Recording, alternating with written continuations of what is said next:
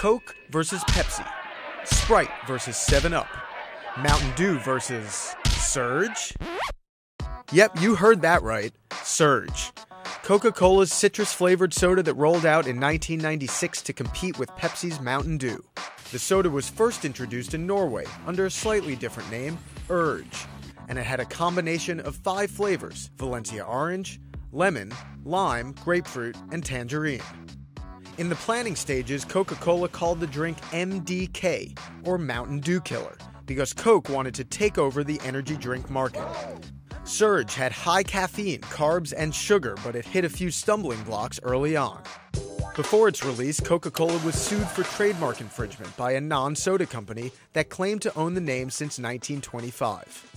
But Coke was so confident about Surge that they released it without test marketing in the US. They reportedly spent $50 million on an ad campaign. That's more than it spent on Sprite in 1995. Commercials for the drink touted it as a high-energy drink. Beat the rush. By 1999, the slogan had evolved, Life is dream. and the commercials became more lighthearted. Even though Coca-Cola tried to take down the Dew, it never could.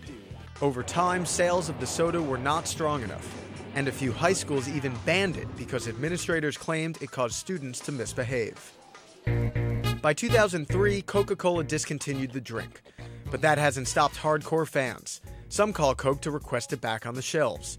The most notorious group is the Surge movement, which has a Facebook page with nearly 23,000 fans. They raised about $4,000 to buy a billboard near the Coca-Cola headquarters in Atlanta, trying to convince the company to bring back Surge. No word from Coca-Cola on if they'll decide to bring the discontinued drink back.